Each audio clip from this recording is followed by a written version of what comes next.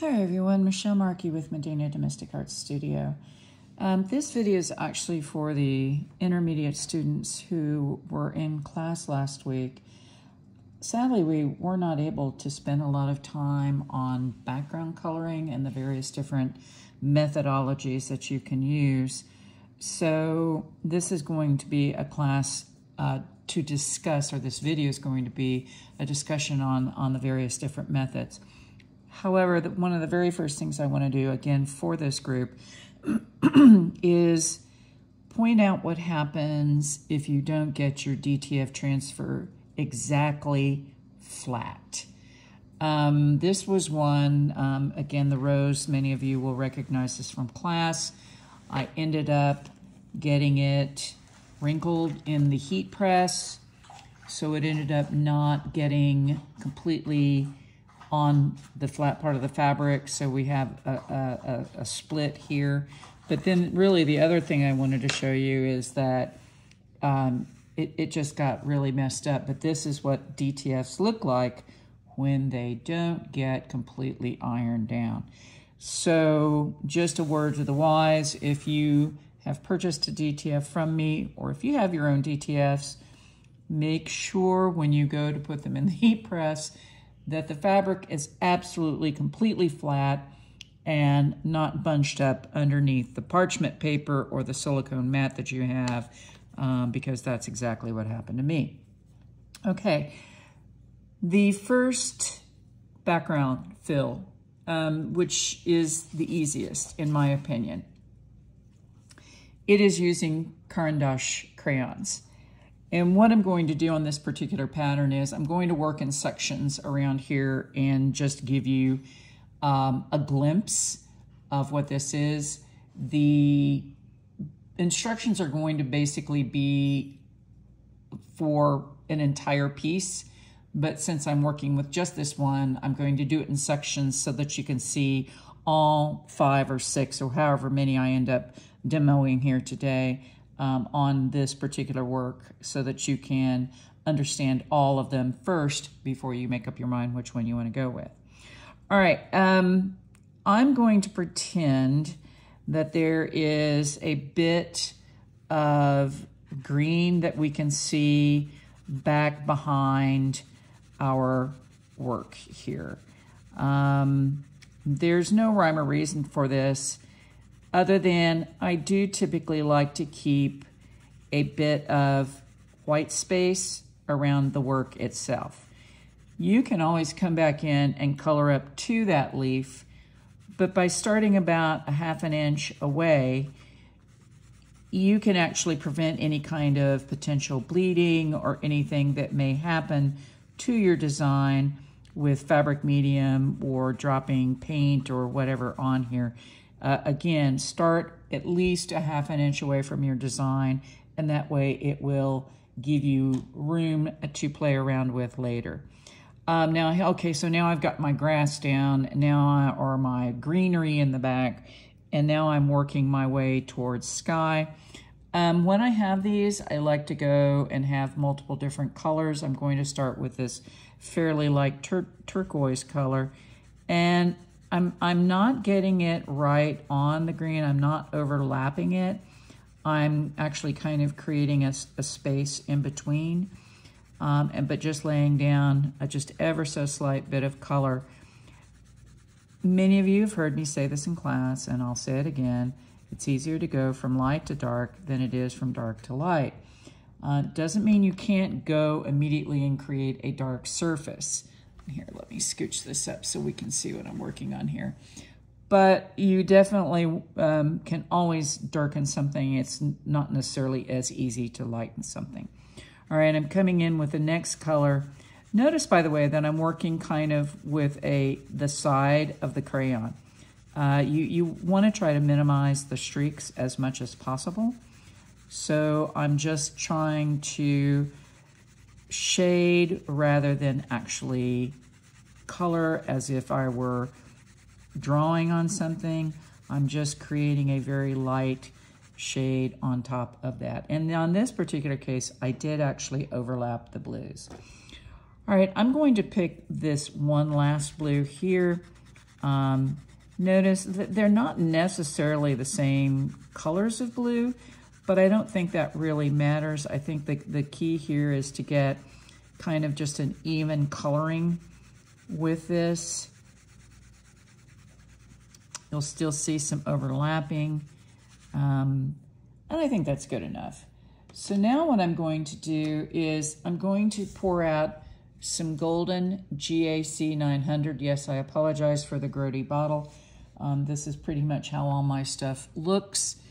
And I'm going to just pour some in one of my paint palettes. Actually, no, for this, I'm actually going to pour it in the center because I'm going to show you what I consider to be the easiest tool, if I can get this to come out. Okay, looks like the lid is clogged up, which is a common occurrence, by the way, with fabric medium. If you have a spout or it gets filled up or it gets dried out, so you usually have to go in with I use a toothpick or something to clean out the dried out fabric medium that's in there. All right, now to make this really super easy, I'm going to push this forward. I don't suggest you do this on your work, but for the case of this, since it's on video, I do want you to see what I'm doing. So I'm going to take a foam brush like this, and I'm going to get it pretty wet with the fabric medium. And I'm just going to start in the blues and just start scrubbing back and forth. Now, notice I'm not getting this into the green. I'm just right now working strictly with the blue. And I think you can see right off the bat what this does is it gives it an immediate blended effect, but it's mottled. And I don't mind that.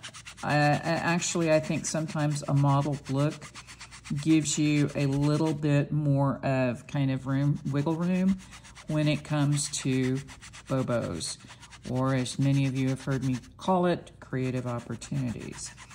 So sometimes maybe blotchies might not be such a bad idea. Now, once you do this, if you are not necessarily happy with all those blotchies, I'm going to suggest that you come in with your lightest shade, which in this case was the turquoise. You know, lay a slight bit layer down there and here. Notice again, I'm working for the side. I'm being very light-handed. And I did notice that just then, while I was coloring, I could see kind of like almost a wave of fabric medium. This is the only thing working with these brushes.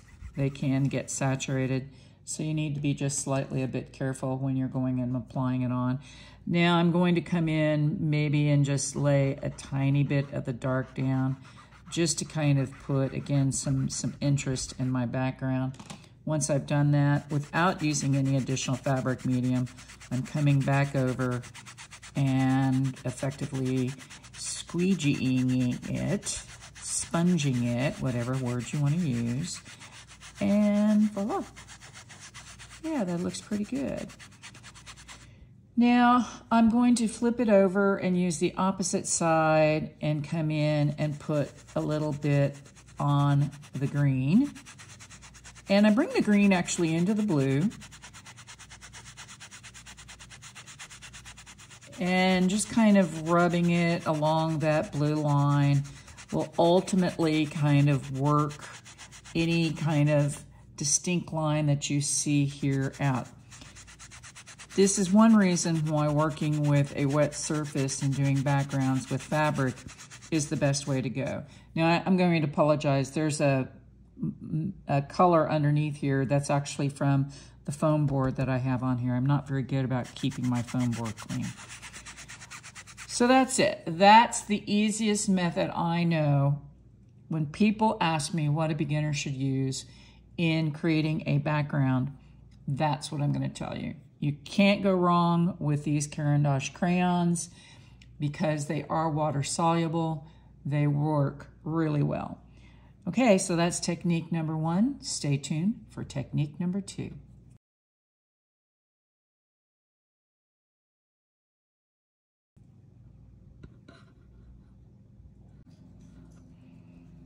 Okay, everyone, technique number 2.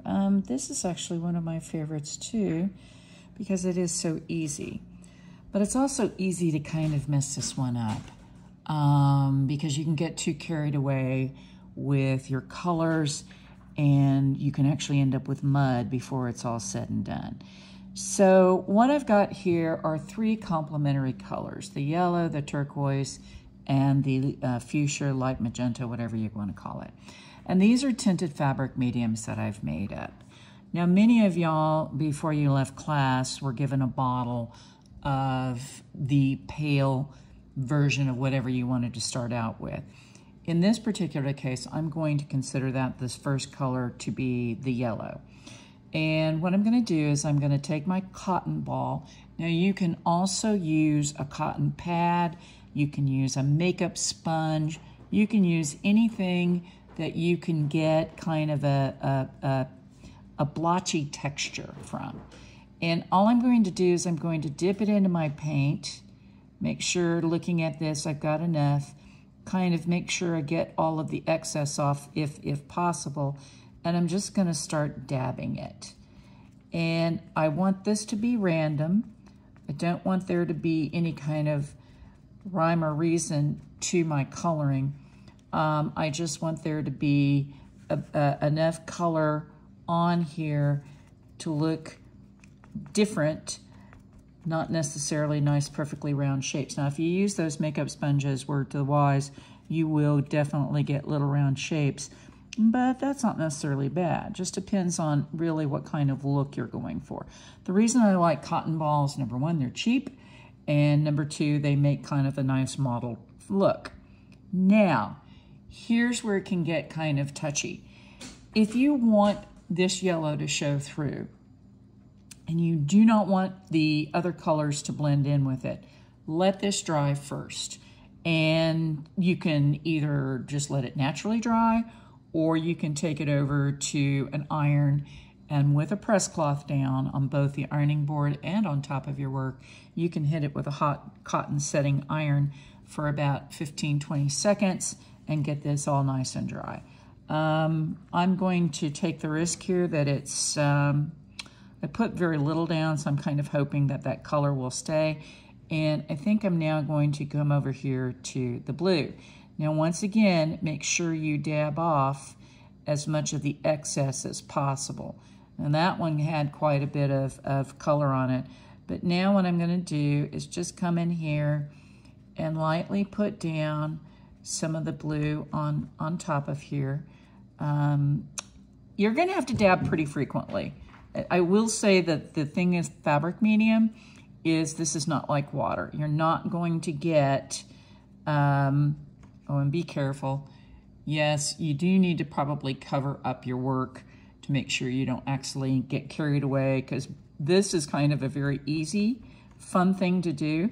But before you know it, you'll end up doing just like what I did and getting your stuff all covered with this. Now, what would I do in a case like that if I needed to cover up? I would actually just work on making sure that my leaf was very dark and green, and that would cover up any of this blue that I accidentally got on it. All right, so I'm pretty happy with that.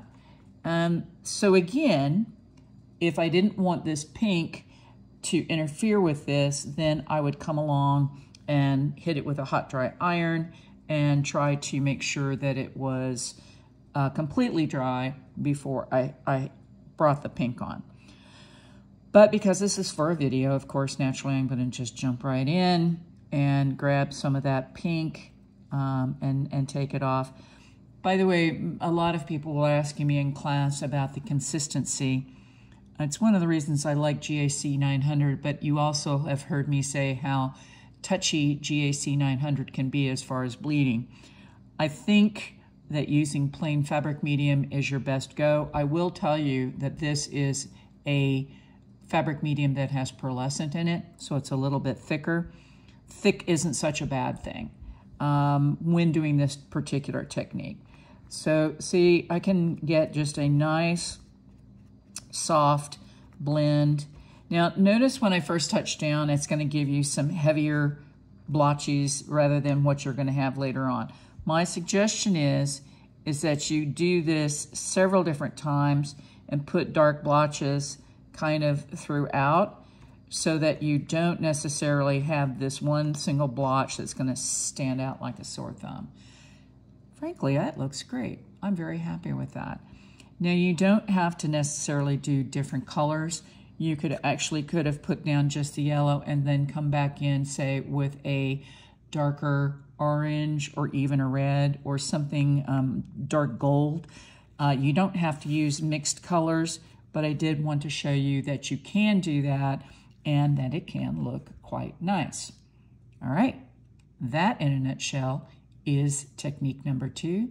Stay tuned for the next one.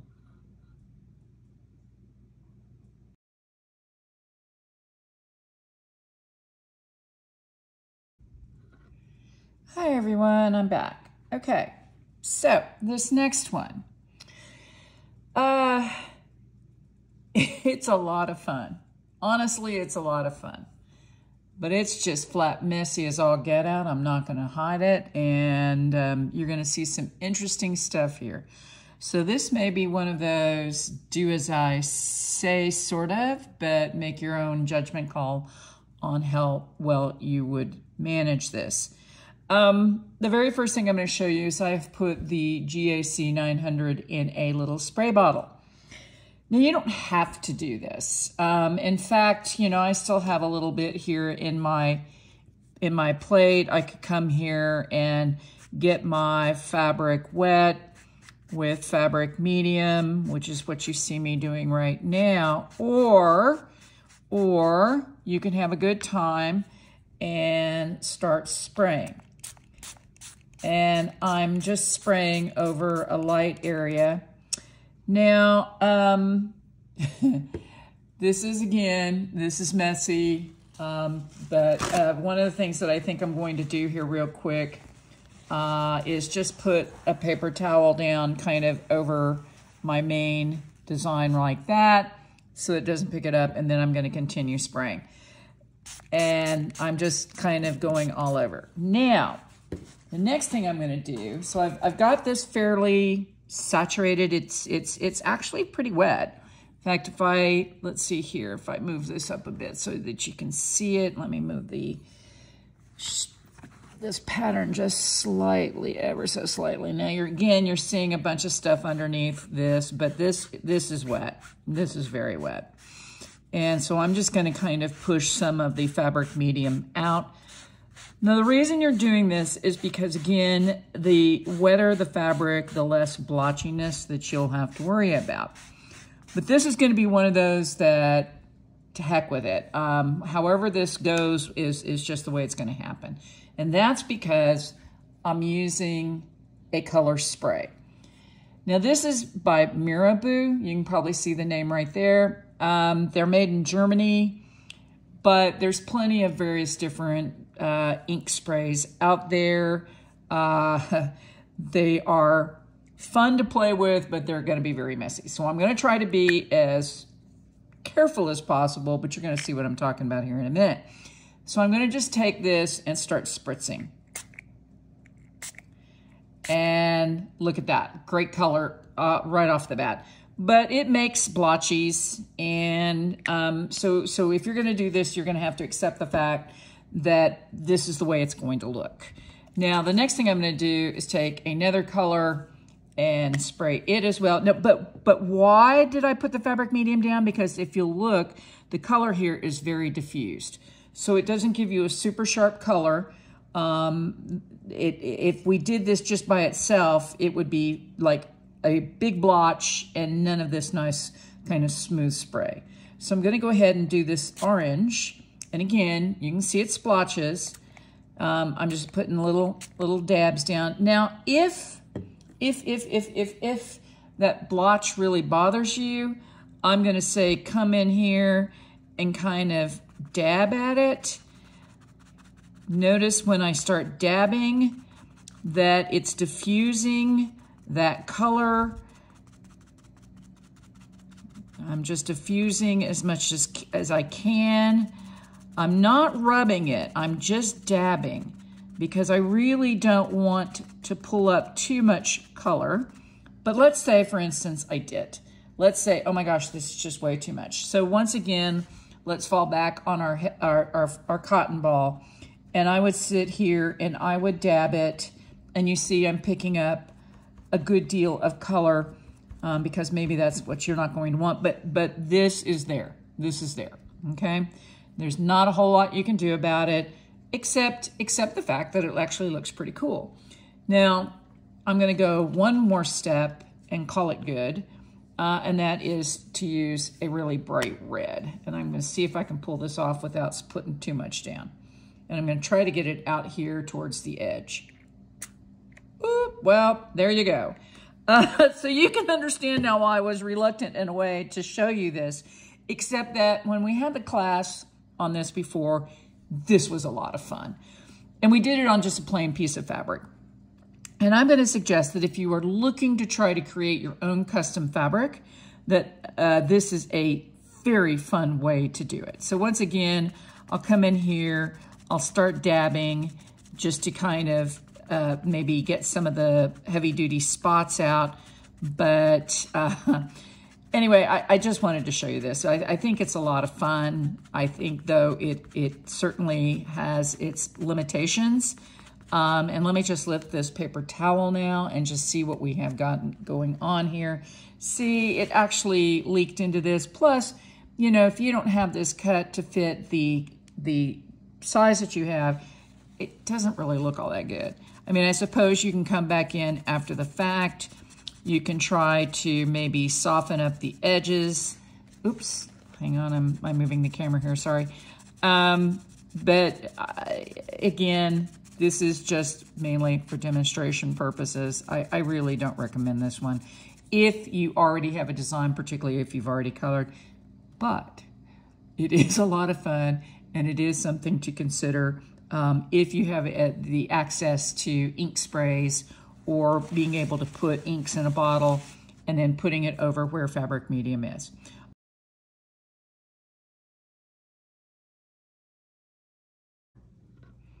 Okay, back again, and you can probably see the aftermath of the last technique off to the side here. Again, I love the way it looks. It's just not a very, very practical solution for being able to color a background. But whether the pattern has been colored or not, you really want to try to just save that one for a piece of fabric that you plan on putting a design on top of after you've already spray painted it.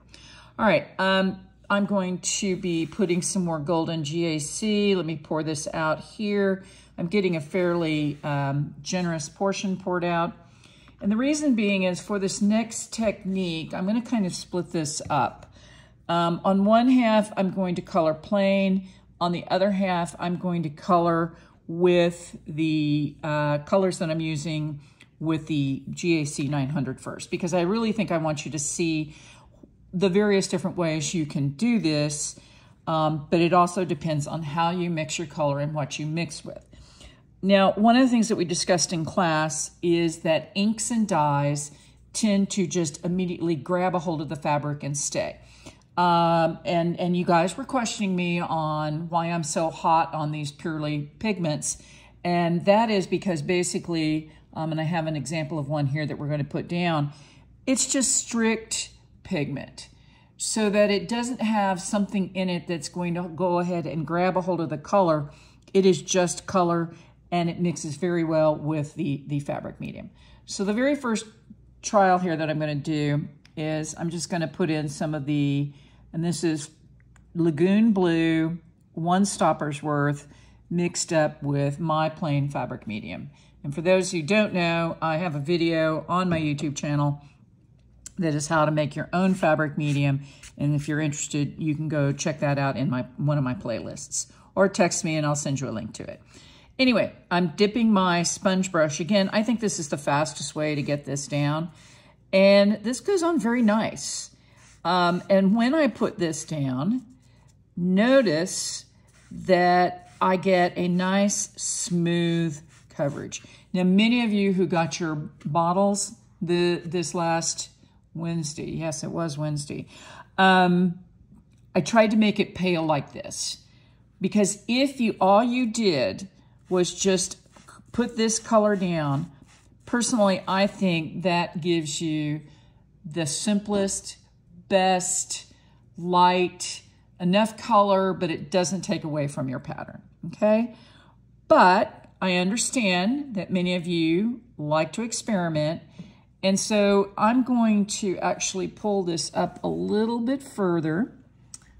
It's stuck to the plastic here because everything is so wet. By the way, if your plastic is really wet, you may want to go ahead, I'm going to show you this here real quick. Sometimes the plastic can get so wet that you have color underneath here. Be sure to come underneath and wipe your plastic clean. I know that many of you did get to take home your piece of Mylar. I love using Mylar because it's so smooth, but do keep it clean underneath. All right, now we're kind of here at the other edge of the fabric. I want to put just another color down, completely different color, so that you can see what this looks like in order to be able to, say, maybe make your own color combinations. Again, this is purely pigment. It is the pale lavender. It's very, very thick. By the way, if any of y'all do end up purchasing Leslie's stuff and you want some tips and tricks on it, just send me a text or put some note in the comments below and I'll give you some feedback on that. I do have other videos on it, but you may want to know some specifics for yourself. So contact me.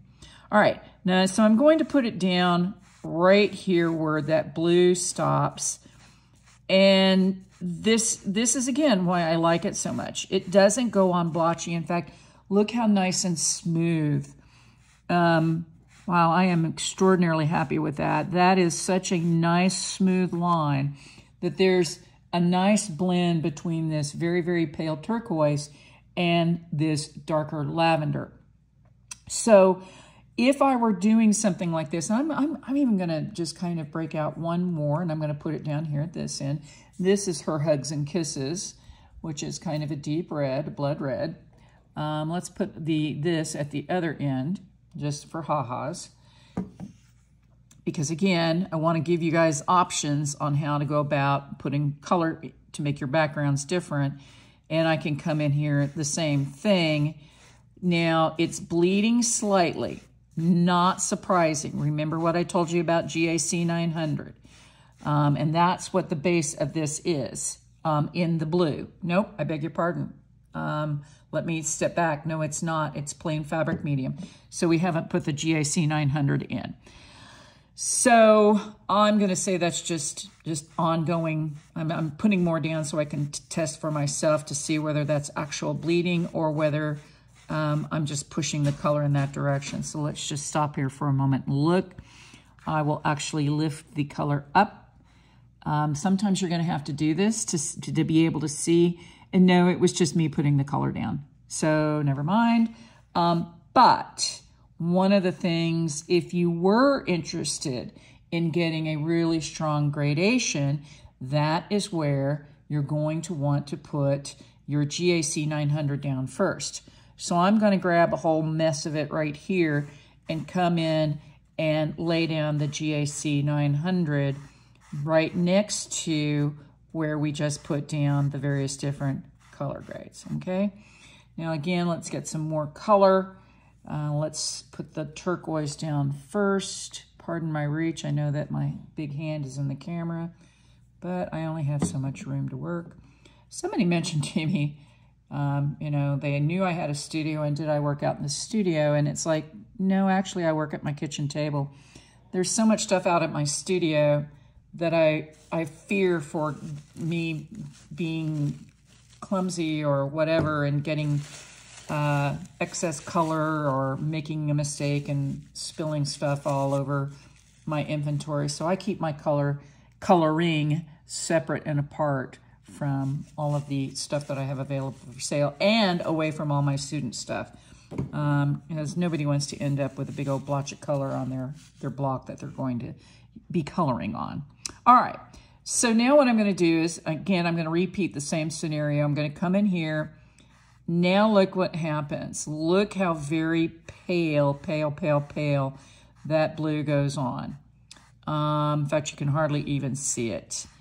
And this is why, you know, I'm always telling you guys, you can always start out pale, but then you can always darken up. That is almost translucent pale. And again, please don't mind the colors underneath there. That is from the foam board that I have all this resting on. Now I'm going to take my sponge and try to wipe off any excess. I'm now going to come in with the purple. Again, put some of that purple down. Very nice, lovely, very pale. I'll even bring it down into there. But do you see, now that doesn't bleed. And that's because, you know, if there was an issue over here, the best way to prevent it is to put the fabric medium down first. And you can see that effectively it just kind of blends very smoothly into that. Again, taking my brush and getting it cleaned off, dipping it into the Hugs and Kisses, and coming in here. Now I'm trying to deliberately be strong because I want you to see, you know, it's not a question that you can't put strong color down. It's just you need to really bring in a lot. So there you go. Let's just watch this here for a minute. No bleeding. I mean, you did see a bit of it over here, but from what you can see here, it goes on just very nice and clean. Now, what if you wanted a very nice kind of fuzzy line to go in between each one of those colors? And I'm just going to grab a very big brush, okay? Now, this is overkill, complete, utter overkill. But what I'm going to do is I can come in here and I can scrub between the color, and what's that's doing, if there was any thought of there being a line, particularly right here, do you notice how that line has now disappeared? Likewise down here, let me get the fabric kind of square here, and if I just rub that back and forth, what I'm doing is I'm taking away, let me bring this down just a bit here, sorry about that, any kind of line by allowing the brush to pick up the excess.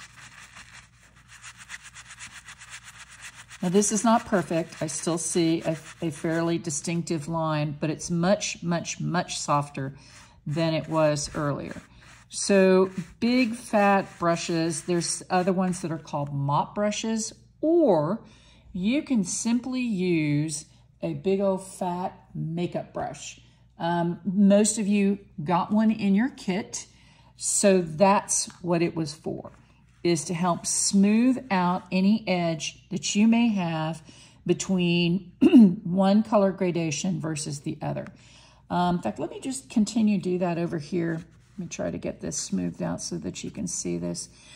But you can come on even after the fact and just keep working the color.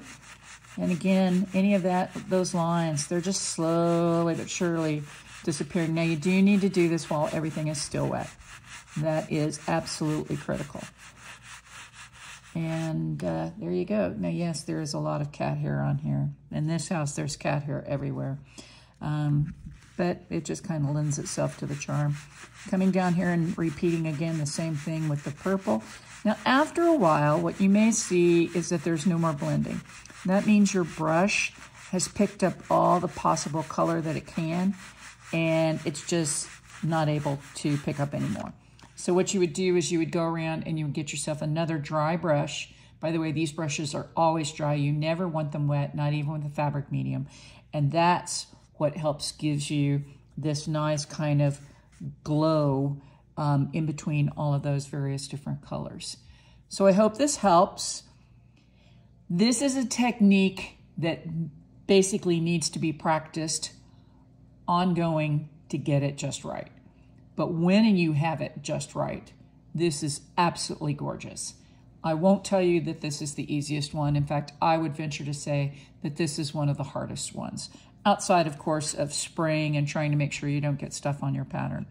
But this is a technique that many, many acrylic painters use, many watercolorists use, and I think we, too, in the fabric painting world can use it as well We just have to be mindful of the fact that fabric will grab and will hold on to stain. Like for instance, right here, you know, that's where I painted where there's no fabric medium, and you can see a very strong distinction between the two.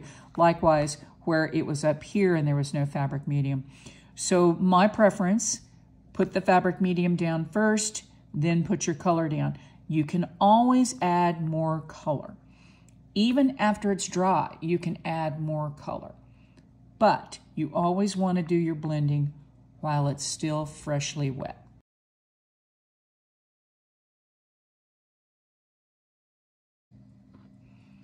Okay, so I'm back, and this is kind of the last one, and this is one again that is tricky because you're going to go ahead and put your fabric medium down. You want the surface to basically be wet.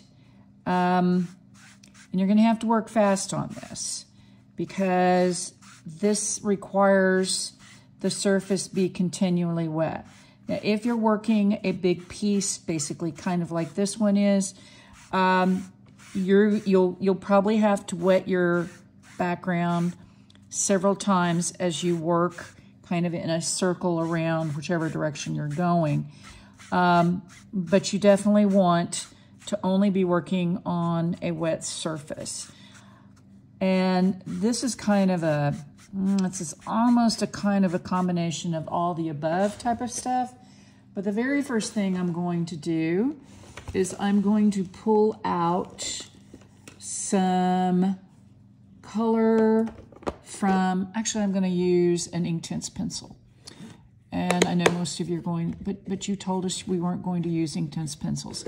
Yes, that is correct. However, many of you know about the normal technique where we come in and we take the pencil tip and we get a bit of color. Now I have that on there right now, so I'm getting green at the end. Now there's some green there, but now what I'm also going to come along and do is I'm going to grab a bright blue and I'm going to kind of put it down here. Oops, let me show you, sorry. Put it down here. So I've got two colors. I have green at one end and I have blue on the other. And now I'm just going to come in here and I'm going to kind of rub those two together, okay? And you can see it makes kind of a very interesting technique. If you find that one color, if you find one color is not quite as strong as the other, and oh, by the way, I would always use the sponge brush for this. You can use regular brushes, but the sponge brush, and of course you can use different heads, gives you kind of a better way of getting that blend at the same time of putting the color down. Okay, so I'm putting some more fabric medium down just to make sure that we have enough.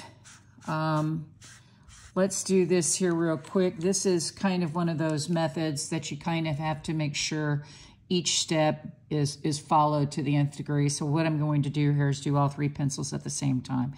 So you can put, this is sherbet lemon, and I'm putting just a tiny bit of sherbet lemon here at the tip. And this works best with a foam brush. Then I'm going to come in here with my green, and I'm going to put a little bit of green here in the middle. And then I'm going to put a little bit of blue right here at the end. And then I'm going to come along and just basically go back and forth with my two colors, or three colors actually, and you can see that I get kind of a rainbow effect. Now this is a very small head, and this was really for demo purposes. And those of you who were in the background class, you're all shaking your head going, I don't remember that technique. No, you wouldn't. We actually did this more with brushes, but you can actually do this with a foam brush as well. So if, however, you feel like there's, not enough color of one versus the other, of course you can come in, and this is where it gets to be a little dangerous. You can pull out a brush and hang on while I grab one here real quick. Get it wet with the fabric medium. Get a little bit more color off the side. You know how we've done this before. This is nothing new here. And you can come in and start laying your color down. Now, again, remember, this thing has got a ton of fabric medium down. So this lighter color of the sherbet lemon isn't going to go down all that strong. But pull in the, let's see, I believe this is Ionian green. Do the same thing. Get enough green there going on that. And now you can see that the two can be merged together. And then you can come in and put more color down. This is, again, a tricky one. I saved it for last because I can just hear the gasps of everybody who was in class going, ooh, I don't know, I don't know. But it is a way to get, particularly if you're doing a sunset, maybe in the background. And you'll see I'm just blending all of these together. I just keep going over and over and over it because there's so much fabric medium below that it allows that green to come and blend very seamlessly with the sherbet lemon. And now I'm going to do the same thing with that blue. Got a little blue there at the end. Come in here. Yes, it looks strong initially, but just keep working that color back and forth with your brush.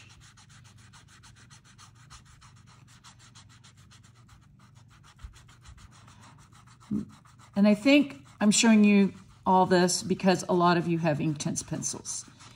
And I know, and I don't blame you, that a lot of you don't want to go rushing out and buying brand new paint or get brand new colors. You want to use what you have on hand. So you can take that tinted fabric medium and you could put it down first.